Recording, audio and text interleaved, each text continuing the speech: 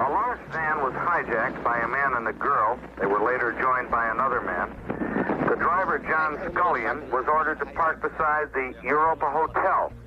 The people inside were given 15 minutes to get out.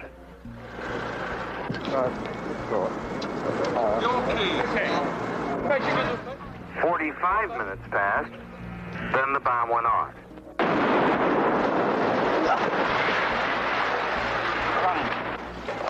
Bill and I came in 1995, and I was just remembering, we stayed at the Europa Hotel here in Belfast. It is the most bombed hotel in the world. And Bill said, you know what, if we're going to ask people to take risks for peace, if we're going to ask people to give up their, ideas about what they should get and make a compromise, we have to show that we're willing to connect to them and make a stand ourselves. So we saw firsthand that this was going to be an arduous undertaking. So although it's a short period of time in history, a couple of years really, that led to the Good Friday Agreement, it happened in large part because the people of Northern Ireland wanted it. They finally had enough, and they said, we've got to do better than this. Everyone was prepared to take risks, and then the people who could affect it most deeply were prepared to carry on working at it. You've got leaders who were prepared to think differently.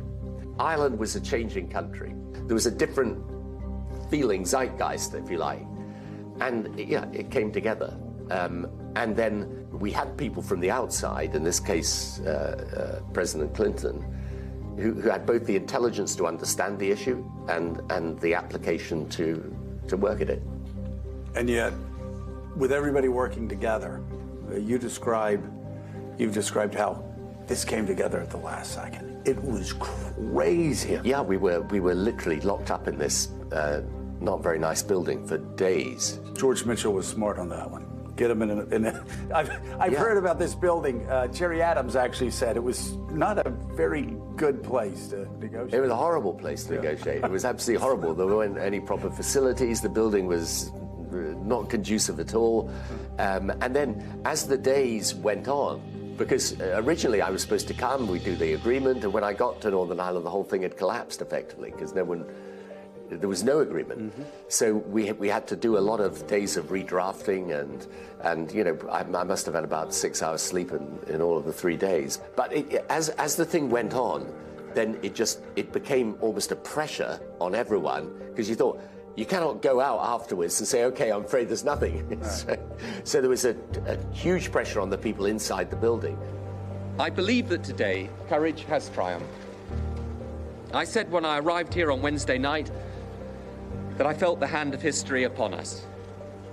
Today, I hope that the burden of history can at long last start to be lifted from our shoulders. The people got out ahead of the politicians. They were sick and tired of people dying.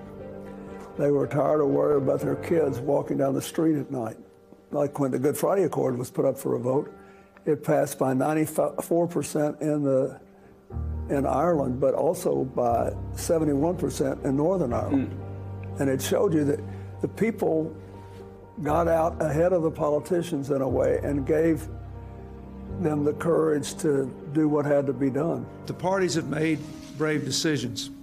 They have chosen hope over hate, the promise of the future over the poison of the past.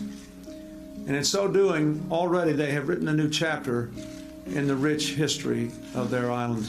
You had said that the Good Friday Agreement was more of an agreement, that it was very complex, that it was more of an agreement to go on a journey together than it was to reach a destination. I don't think the agreement is so complex. You can't understand anything about this place unless you can see it clearly in the context of the British colonisation of Ireland. People were denied basic rights. So part of the agreement deals with rights. You're right, it isn't a destination. It's an agreement to a journey without agreement on the destination, so people can decide, which I think is a huge breakthrough, whether they want to live in United Ireland or with the Union. And we didn't have that mechanism until the Good Friday Agreement talks. It's much better, despite the frustration some people might have. It's much better than it was before we had the agreement. These days, British troops in Northern Ireland's rural border areas are being attacked more often by the Irish Republican Army.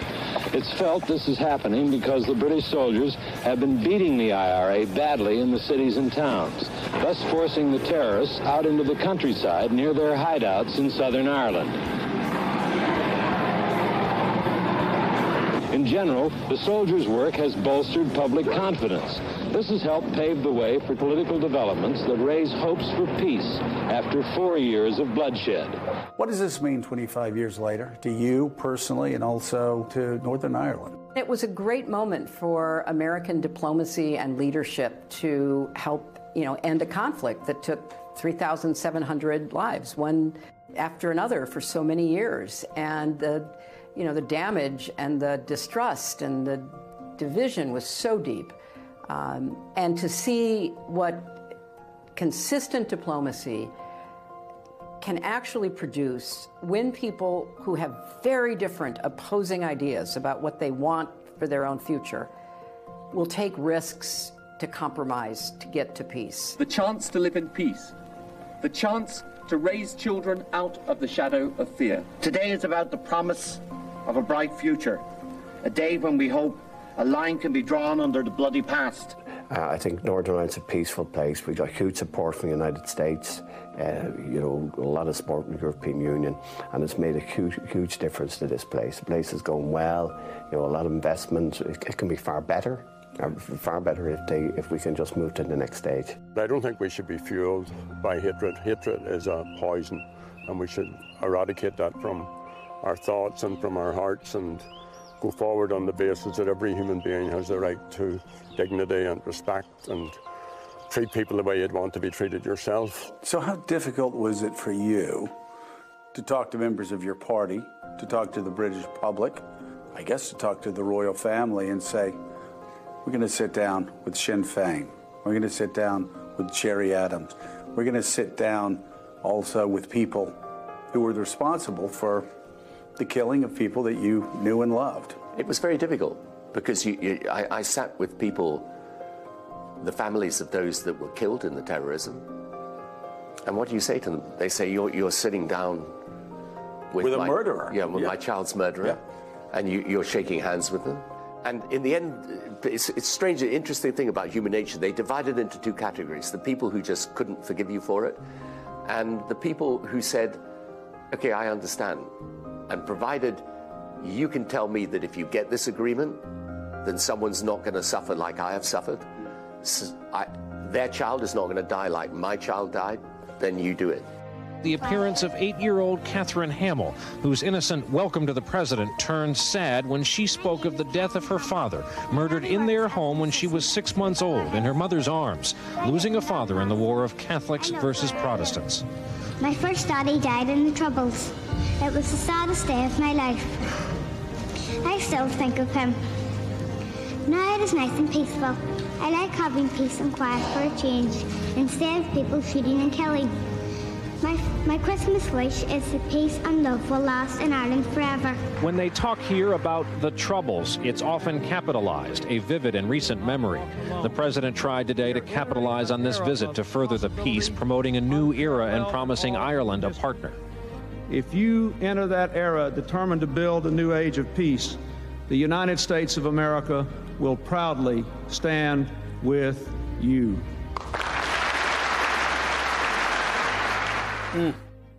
Tell you what, it just an extraordinary peace still, extraordinary leadership, extraordinary courage by the Irish politicians, British politicians, and of course by President Clinton and Hillary Clinton, who of course not only went on to be a senator and Secretary of State, but she is also the first woman to be the Chancellor of Queen's University in Belfast. And right after I interviewed President Clinton, as he was leaving, the Secretary of State was coming in, and one of the president's staff members said, "Mr. President, the Chancellor."